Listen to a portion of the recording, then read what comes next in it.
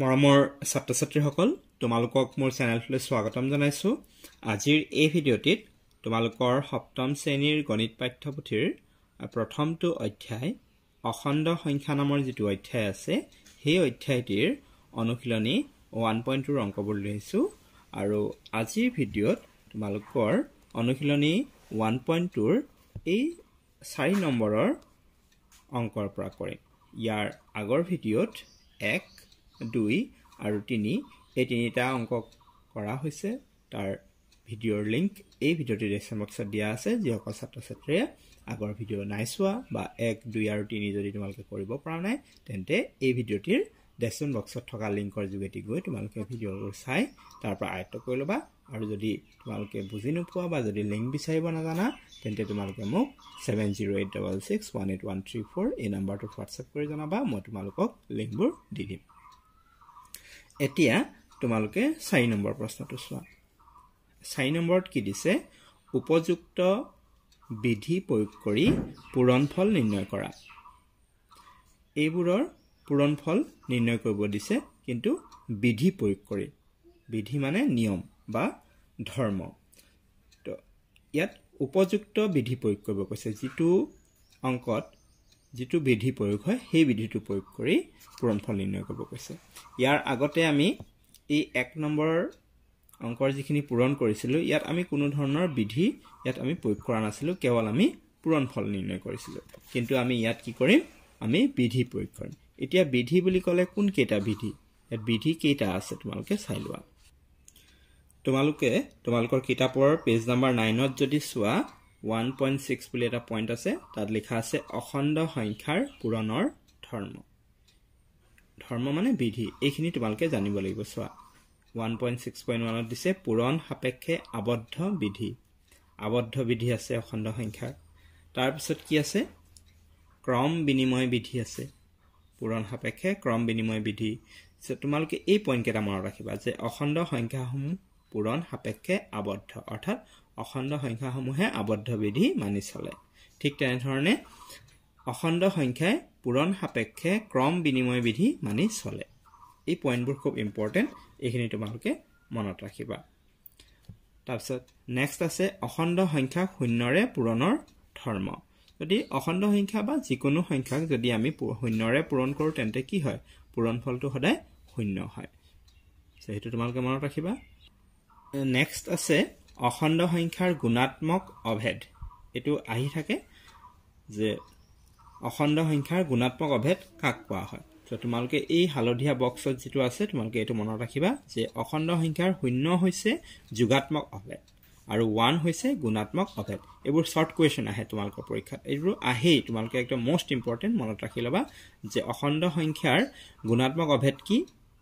সেইটো হৈছে 1 আৰু অখণ্ড সংখ্যাৰ যোগাত্মক অভেদ হৈছে 0। মই কিছুমান শ্বৰ্ট কুৱেশ্যন তোমালোকৰ বাবে লৈ আহিম ইয়াৰ নেক্সট ভিডিঅ'ত। তাৰপিছত চোৱা পূৰণ সাপেক্ষে অখণ্ড সংখ্যাৰ সহযোগ বিধি। অখণ্ড সংখ্যাই সহযোগ বিধিটো মানে নামানে পূৰণ সাপেক্ষে। চ' এইটো মানি চলে। ইয়াত লিখা আছে চোৱা অখণ্ড সংখ্যাসমূহে পূৰণত সহযোগ বিধি মানি চলে। তাৰপিছত নেক্সট পইণ্ট আছে অখণ্ড সংখ্যাৰ বিতৰণ বিধি। অখণ্ড সংখ্যাৰ বিতৰণ বিধি মানি চলে নে নচলে। চ' ইয়াত তোমালোকে চোৱা যে যোগ সাপেক্ষে অখণ্ড সংখ্যা পূৰণৰ বিতৰণ বিধি মানি চলে আৰু বিয়োগ সাপেক্ষেও অখণ্ড সংখ্যা পূৰণৰ বিতৰণ বিধি মানি চলে। চ' এইখিনি গোটেইখিনি আমি কি পালোঁ? এই অখণ্ড সংখ্যাৰ বিধি পালোঁ। এই বিধিকেইটা তোমালোকে মনত ৰাখিবা। এতিয়া বলা আমি পূৰণ অংকখিনি কৰোঁ। তোমালোকৰ প্ৰথম 1 নম্বৰত এই অংকটো দিছে 125 × -54 × 8। এতিয়া ইয়াত আমি অখণ্ড সংখ্যাৰ কোনটো বিধি প্ৰয়োগ কৰিম জানানে? ইয়াত আমি অখণ্ড সংখ্যাৰ যিটো ক্ৰম বিনিময় বিধি আছিলে আমি সেইটো প্ৰয়োগ কৰিম। এতিয়া ক্ৰম বিনিময় বিধি কেনেকৈ প্ৰয়োগ কৰা হয় চোৱা। এইটো প্ৰথম আছে আমাৰ 125, এইটো লিখিলোঁ। তাৰপিছত আমি কি লিখিম? ইয়াৰ লগত পূৰণ আমি এই 8টো লিখিম × 8। তাৰপিছত লিখিম আমি × -54। তো ইয়াত আমি কি কৰিলোঁ? আমাৰ অংকটো দিয়া আছে এই ধৰণে, কিন্তু আমি ইয়াক অলপ সজাই ল'লোঁ। ক্ৰমটো আমি সলনি কৰিলোঁ। 125টো আছিল ইয়াত, 8টো আছিল লাষ্টত, কিন্তু আমি আনিলোঁ 125ৰ লগত সো আমাৰ ইয়াত আমি এই সংখ্যাবোৰৰ ক্ৰমটো সলনি কৰি দিলো সেইভাবে ইয়াত আমাৰ কোনটো বিধি প্ৰয়োগ হৈছে ক্ৰম বিনিময় বিধি সো ব্ৰেকেটত লিখি দিবা ক্ৰম বিনিময় বিধি হল এতিয়া আমি এটো কিয় এনেকৈ কৰিলো 125 ৰ হৈতে আমি এই 8 টো বা 8 আমি কিয় লিখিলো তোমালকে জানানে যদি আমি এই দুটা পূৰণ কৰো তেন্তে আমি ইয়াৰ পূৰণফল কিমান পাম জানানে ইয়াৰ পূৰণফল পাম আমি 8 5 গুণ 40 ৰ 0 হলে 4 8 2 গুণ 16 4 20 ৰ 0 হলে 2 8 1 গুণ 8 8 2 10 তাৰমানে আমি কিমান পালো 1000 যদি আমি 125 আৰু 8 মাল্টিপ্লাই কৰো তেন্তে আমি পাম 1000 তাৰপিছত আমাৰ আছে ইনটু এটো -54 তাৰপিছত এতিয়া কি হল কি দেখিলা তোমালোকে যে এটো যেহেতু 1000 হৈছে এতিয়া আমাৰ পূৰণ কৰিবলৈ সহজ হৈ যাব হয়নে সো মাইনাস আছে ইয়াৰ আগত প্লাস আছে সো প্লাসে মাইনাসে মাইনাস হল তা 54 ইনটু 1 কিমান হ'ব 54 হ'ব আৰু ইয়াত তিনটা 0 আছে এই তিনটা 0 তেতিয়া সো হৈ গল -54000 এটো হৈছে ইয়াৰ পূৰণফল তাৰমানে আমি যদি বিধি প্ৰয়োগ কৰি যদি আমি পূৰণ কৰো তেন্তে আমি পূৰণটো সহজে কৰিব পাৰো তাৰমানে নহলে যদি তোমালকে যদি এনেকুৱা কৰিলা হয় 125 ৰ লগত যদি প্ৰথমে 54 পূৰণ কৰিলা হয় তোমালকে বহুত দীঘলকে এনেকে 125 ইনটু 54 কৰি তোমালকে দীঘলকে কৰিব লগা হলতেন তাৰ পৰা যিমান পূৰণফল লাভ তাৰ লগত আকৌ ইনটু 8 কৰি উলিয়াব লগা হল কিন্তু ইয়াত আমি ক্ৰম বিনিময় বিধি প্ৰয়োগ কৰাৰ লগে লগে কি হৈছে পূৰণফলটো একেবাৰে সহজ হৈছে আমি এনেকে পাতি নকৰিলেও হয় তাৰমানে আমি 125 লিখিলো তাৰ লগত 8 লিখিলো যে 8 5 গুণ এনেকে 1000 হল তাৰপিছত এটো -54 পালো -54 দি ইয়াৰ লগত পূৰণ কৰাটো একেবাৰে সহজ সো সেইভাবে বিধি প্ৰয়োগ কৰিলে আমি পূৰণফলবোৰ সহজে নিৰ্ণয় কৰিব পাৰো সো সেইভাবে তোমালকে এই বিধিবোৰ মনত ৰাখিব লাগে আশা কৰিছো তোমালকে বুজি পাইছা এইবাৰ 2 নম্বৰটো চোৱা 2 নম্বৰ দিয়া আছে তোমালকৰ -25 into -97 into 4 ইয়াতো আমি ক্ৰম বিনিময় বিধিয়ে প্ৰয়োগ কৰিম এই 4 টো আমি 25 ৰ হৈতে লিখিম তেতিয়া আমাৰ কি হ'ব 25 4 গুণ 100 হৈ যাব তেতিয়া আমাৰ পূৰণ কৰিবলৈ সহজ হ'ব হয়নে তো প্ৰথম লিখা -25 into a4 তাৰপিছতে আমাৰ থাকি গল into এটো -97 তো আমি ক্ৰম সলনি কৰিলো হেবে ইয়াত আমাৰ ক্ৰম বিনিময় বিধি প্ৰয়োগ হৈছে ব্ৰেকেটত তো লিখি দিব লাগিব তোমালকে যেটো বিধি প্ৰয়োগ কৰা ইয়াত হ'ব ক্ৰম বিনিময় বিধি সো এতিয়া এই 25 4 গুণ কিমান হ'ব 100 হ'ব আৰু ইয়াত মাইনাস আছে ইয়াত প্লাস আছে মাইনাসে প্লাসে মাইনাস সামনে -100 হল কিন্তু আমাৰ থাকিল -97 এতিয়া এই মাইনাসে মাইনাসে কি হ'ব প্লাস প্লাসটো নিলিখিলে হ'ব আৰু 97 দি 100 ক পূৰণ কৰিবলৈ একেবাৰে সহজ 97 into 1 97 এটো দুটা 0 দি দিয়া সো আমাৰ পূৰণফল হল 9700 একেবাৰে সহজ আশা কৰিছো বুজি পাইছা এবাৰ 3 নম্বৰটো চোৱা 3 নম্বৰ তোমালকৰ দিয়া আছে -27 into -33 এটো তোমালকে এনেকে কৰিবা প্ৰথমে -27 টো লিখা into এই যেটো 33 আছে -33 আমি ইয়াক কি কৰিম 33 আমি কি 30 plus 3 বুলি লিখিব পাৰো নহয় নে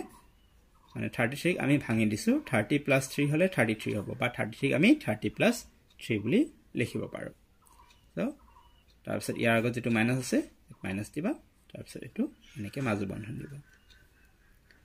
তাৰপিছত কি কৰিবা এই -27 টো লিখা তাৰপিছত ইনটু তাৰপিছত কি কৰিবা এই মাইনাসটো ইয়াৰ হেতে পূৰণ কৰিব লাগিব 30 ৰ আগত প্লাস আছে সো মাইনাসে প্লাসে -30 হল আৰু এই মাইনাসে প্লাসে -3 হল তাৰপিছত কি কৰিব লাগিব জানানে তাৰপিছত তোমালোকে এই -27 টো ইয়াৰ হেতে পূৰণ কৰিব লাগিব সো -27 ইনটু হ'ব আমাৰ -30 তো ব্ৰেকেট দি দিবা যেটো মাইনাস আছে ঠিক একেদৰে এই -27 ৰে ইয়াৰ লগত পূৰণ কৰিব লাগিব ইয়াত মাইনাস আছে এটো মাইনাসটো দিয়া তাৰপিছত -27 ইনটু আমাৰ 3 হ'ব এইটো কোৱা হয় বিতৰণ বিধি ইয়াত আমি বিতৰণ বিধি প্ৰয়োগ কৰিছো লিখিবা বিতৰণ বিধি এতিয়া পূৰণ কৰা তো মাইনাস এ হ'ব প্লাস নিদিলে হ'ব আৰু এইটো আমি পূৰণ কৰিব পাৰিম এইটো 0 0 দিয়া 3 7 গুণ 21 ৰ 1 উকললে 2 3 2 গুণ 6 1 7 তাৰপিছত এইটো মাইনাস এ প্লাস হৈ যাব এইটো পূৰণ কৰা 3 7 গুণ 21 ৰ 1 উকললে 2 3 2 গুণ 6 7 8 হ'ব হয়নে তাৰপিছত দুইটা যোগ কৰি দিয়া এইটো 1 হ'ল 8 1 9 আৰু 7 সো আমি কিমান পালো 791 সৰি ইয়াত এই দখত পূৰণ কৰোতে মোৰ ভুল হ'ল এটো 8 হ'ব দেই এটো 8 হ'ব তাৰমানে এটো 0 তাৰপিছত 3 7 গুণ 21 ৰ কৰিলে 2 3 2 গুণ 6 6 2 8 হ'ব সো আৰু এইফালে আমাৰ ঠিকই আছে সো এটো যোগ কৰিলে আমাৰ কিমান হ'ব 1 তাৰপিছত এটো 8 1 9 আৰু 8 তাৰমানে আমাৰ 891 হ'ব এটো হৈছে ইয়াৰ পূৰণফল সো আশা কৰিছো বুজি পাইছা সো এতিয়া তোমালোকৰ মনত এটা প্ৰশ্ন আহিব পাৰে যে আমি কোনটো অংকত কোনটো বিধি প্ৰয়োগ কৰিম বা আমি কেনেকৈ গম পাম সো তোমালোকে অংকবোৰ চাই তোমালোকে গম পাব লাগিব আৰু প্ৰেক্টিস কৰিলে তোমালোকে গম পাই যাবা যে কোনটো অংকত তোমালোকে কোনটো বিধি প্ৰয়োগ কৰিবা আৰু বিধিখিনি তোমালোকে জানিব লাগিব ইয়াত যদি আমি চাও এই -27 আৰু এটুক আমি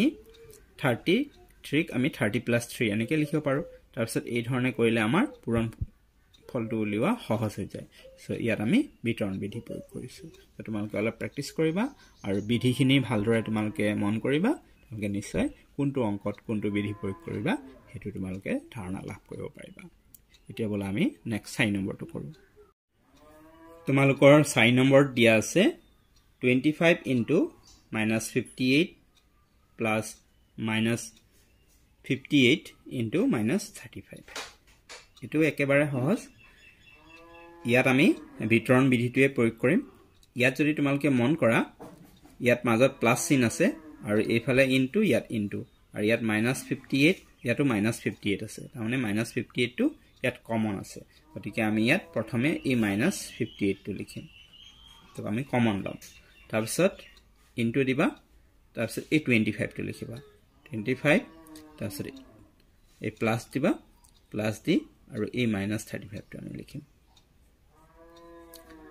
বুজি পাইছানে তোমালোকে যে ইয়াত তোমালোকে চোৱা -58 কেটা আছে দুটা আছে গতিকে এটো কমন আছে মানে আমি -58 টো কমন ললো আমাৰ থাকি গল এটো 25 থাকি গল আৰু -35 টো থাকি গল সো এই 25 টো লিখিলো তাৰপিছত এই প্লাস চিনটো দিব লাগিব তাৰপিছত এই -35 টো আহিল তাৰপিছত এই -58 টো লিখা ইনটু তাৰপিছত এই 25 তাৰপিছত এই প্লাসে মাইনাসে -35 হল সৰু বন্ধনী দি দিয়া তাৰপিছত -58 টো লিখা ইনটু এতিয়া 25 -35 এটো কিমান হ'ব -10 হ'ব নহয়নে এটো বুজি পাইছানে যে এটো 25 এটো 35 25 আগত প্লাস আছে 35 আগত মাইনাস আছে বেলেগ বেলেগ চিন আছে ইয়াত আছে প্লাস ইয়াত আছে মাইনাস বেলেগ বেলেগ চিন থাকিলে বিয়োগ কৰিব লাগে সো 35 ৰ পৰা 25 গলে 10 হল আৰু ডাঙৰটোৰ আগত যেটো চিন থাকে সেই চিনটো বহায় 35 ৰ আগত মাইনাস আছে ডাঙৰ এটো 35 গতিকে এই চিনটো বহিছে আশা কৰিছো বুজি পাইছা এতিয়া এটো মাইনাসে পূৰণ কৰা মাইনাসে প্লাস হ'ব প্লাস চিন নিদিলে হল এটা 58 * 10 পূৰণ কৰিবলৈ একেবাৰে সহজ 58 * 1 58 আৰু ইয়াৰ 0 টো 0 তাৰ মানে আমাৰ পূৰণফল হল 580 ইয়াত তোমালোকে বিধিটো সহযোগ বিধি বুলি লিখিবা সহযোগ বিধি এবাৰ নেক্সট 5 নম্বৰটো কৰো বলা তোমালোকৰ 5 নম্বৰত এই অংকটো দিয়া আছে ইয়াত আমি ক্ৰম বিনিময় বিধি প্ৰয়োগ কৰিম মানে এটো 15 লিখিলো 15 ৰ হৈতে আমি লিখিম এটো -10 আৰু এই দুটা একেলগতে লিখিম ইনটু -25 ইনটু -4 সেইটো আমি ইয়াত প্ৰয়োগ কৰিলো ক্ৰম বিনিময় বিধি এতিয়া এই দুটা পূৰণ কৰা সেটো 15 ইয়াত আছে প্লাস প্লাসে মাইনাসে মাইনাস হল তাৰপিছত 15 1 গুণ 15 আৰু এই 0 টো দি দিয়া 150 হল -150 ইনটু এটো মাইনাসে প্লাস হল প্লাস নিদিলেও হ'ব 25 4 গুণ কিমান হ'ব 100 এতিয়া এটা পূৰণ কৰিবলৈ একেবাৰে সহজ হল তো মাইনাস দি দিয়া ইয়াৰ আগত আছে প্লাস তো মাইনাসে প্লাসে মাইনাস হল 15 1 গুণ 15 হল আৰু ইয়াৰ এটো 0 দিয়া আৰু ইয়াৰ এই দুটা 0 দিয়া সো আমাৰ হল পূৰণফল -15000 এবাৰ 6 নম্বৰটো চোৱা 6 নম্বৰ তোমালকৰ দিয়া আছে -57 into -19 into 57 এতিয়া ইয়াক আমি ডাইৰেক্ট পূৰণ কৰো বলা তো মাইনাসে প্লাস হৈ যাব আৰু 57 into 19 এটো পূৰণ কৰিলে তোমালকে পাবা 1083 এটা পূৰণ কৰি আমি 1083 পাইছো আৰু into 57 এটো লিখা তাৰপিছত এটা পূৰণ কৰিলে তোমালকে পাবা 61731 তোমালকে এটো পূৰণ কৰি চাব পাৰা প্ৰথমতে এই দুটা পূৰণ কৰি চোৱা এটো পাবা 1083 57 into 19 9 7 গুণ 63 3 উকললে 6 9 5 গুণ 45 45 6 কিমান হ'ব 51 1 7 গুণ 7 1 5 গুণ 5 3 এটো 8 হল 5 5 10 1083 এটোটা পূৰণ কৰি তা 1083 লগত আকৌ আমি কি পূৰণ কৰিম 57 তো পূৰণ কৰা তেন্তে এটো পাবা তোমালকে 61731 7 3 গুণ 21 1 হলে 2 7 8 গুণ 56 57 58 58 হল আৰু 7 1 গুণ 7 5 3 গুণ 15 5 হলে 1 5 8 গুণ 40 1 41 আৰু 5 1 গুণ 5 1 8 5 13 হলে 1 2 পাছে 7 8 11 1 হলে 1 কে পাছে 6 so 61731 আশা কৰিছো বুজি পাইছা মৰমৰ ছাত্ৰ ছাত্ৰীসকল আজি ভিডিওটো ইমানে আছিল ভিডিওটো কেনে পালা ভাল লাগিলে লাইক এটা কৰি দিয়া যদি অংকবোৰ বুজি পাইছা আৰু মোৰ চেনেলটো যদি প্ৰথম আহিছা তেন্তে চেনেলটো সাবস্ক্ৰাইব কৰি ৰাখিবা যাতে আগলৈ এনেকুৱা ধৰণৰ ভিডিও পাই থাকা আৰু তোমালোকৰ বন্ধু বান্ধৱীৰ সৈতে শেয়াৰ কৰি দিবা ভিডিওটো যাতে তেওঁলোকেও ভিডিওটো পায় অংকবোৰ বুজি কৰি ল'ব পাৰে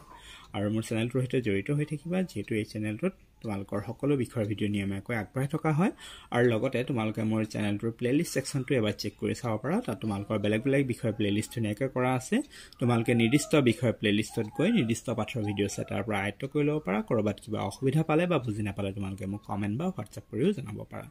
আৰু ইয়াৰ নেক্সট ভিডিওত বাকি যিখিনি অংক ৰৈ গ'ল 5 6 আৰু 7 সেইখিনি তোমালোকৰ বাবে লৈ আহিম আৰু তাৰ লিংক এই ভিডিও ডেসক্ৰিপচন বক্সত তোমালোকে পাই যাবা ভিডিওটো চাবৰ বাবে ধন্যবাদ